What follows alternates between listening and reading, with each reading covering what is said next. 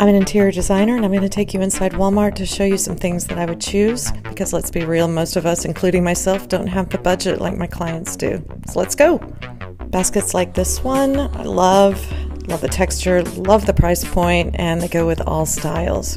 These look great on a coffee table or on your kitchen counters. Scale is so important when choosing items. These huge canisters would look so cool on a kitchen counter. I like these lamps for their shapes and their neutral tones and different textures on them. Cotton shower curtains. I have actually used these for myself to make long lumbar pillows for my sofa and my bed. If it's got a really cool pattern, grab one. A really large mirror looks amazing over a buffet table or a sofa table. These come in black and gold. Pretty cool. Instead of covering your whole bed with a comforter, fold it down, put it on the edge of your bed for a chic look. Let me know if you found these helpful. Thanks!